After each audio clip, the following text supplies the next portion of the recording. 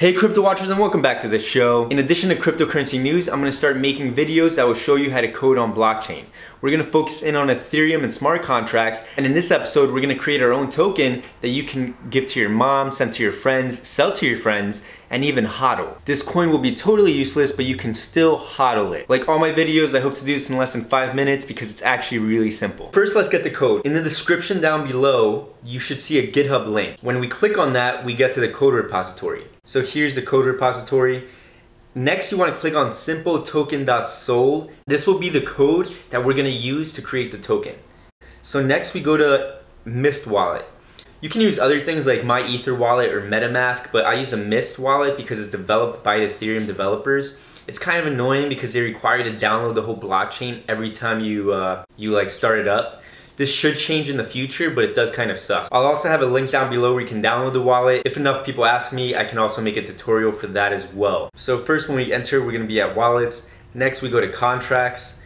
We click on deploy new contract.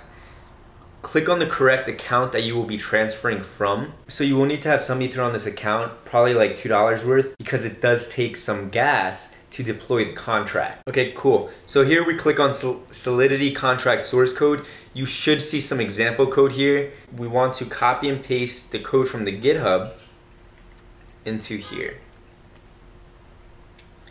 So on the right hand side, you can now click on the contract. You're gonna click on simple token. Now there's gonna be some constructor parameters you need to fill out.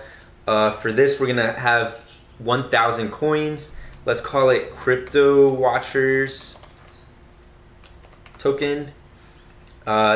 Let's do no decimal units. And the token symbol can be CTW. For a fee, I'm going to make it less than $2. This should be approximately $1 something, $1.50. Okay, cool. It says my transaction will be likely mined within a few minutes, so that's good enough for me.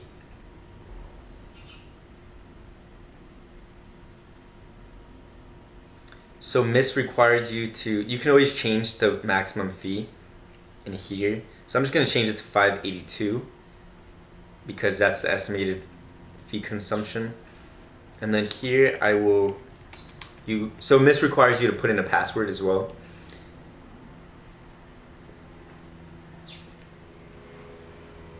So if you click on the wallet that you used, you should be able to see the status here.